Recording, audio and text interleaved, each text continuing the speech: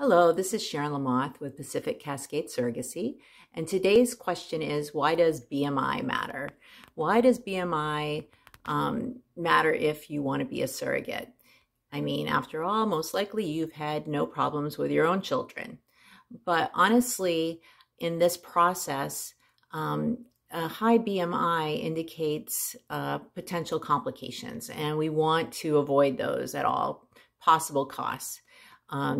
Surrogacy is a very expensive endeavor for the intended parents, and clinics demand the healthiest people to be surrogates with their programs. And so really, it's the clinics that set, the protocol for BMI and other medical guidelines, and the agencies just follow them.